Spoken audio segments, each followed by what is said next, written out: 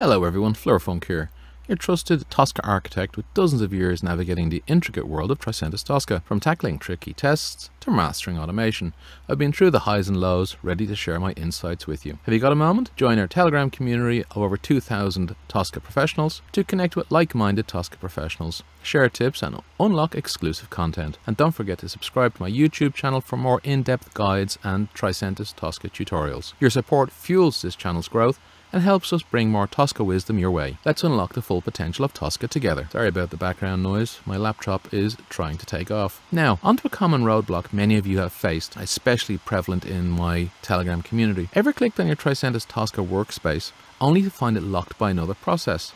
It's a frustrating hiccup that stops many of you in your tracks.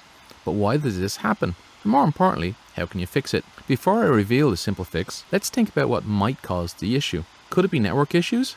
Simultaneous access conflicts, or perhaps Tosca didn't shut down properly last time? While these are all possible, the solution is often much simpler. Here's how you can quickly get back to your work. First, ensure that Tosca is completely closed to prevent any conflicts. Next, we'll dive into the system's heart and with some quick command line magic, open a command window and type in cd $Tricentis_projects close %. I'll put that on screen to navigate directly to your Tosca projects folder. We're not there yet. Let's go deeper with a cd Tosca_workspaces to find ourselves in the right spot. Now look for a .txt file that's locking your project. It's usually named after your project with a .txt extension. It's a lock file. Found it? Delete it.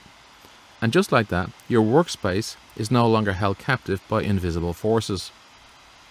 And there you have it. A simple yet effective way to reclaim your Tosca workspace. This trick is just one of many in the Tosca toolbox, and I'm here to share them all with you. Remember, our Telegram community is always open for questions, discussions, or sharing your own tips.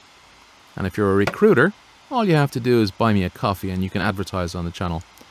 And if you need a proxy for an interview because you're incapable of doing anything productive with Tosca, buy me a coffee and I'll allow you to find a professional who can actually do the job.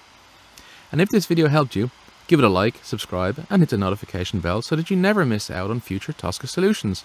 Until next time, keep testing smart, not hard.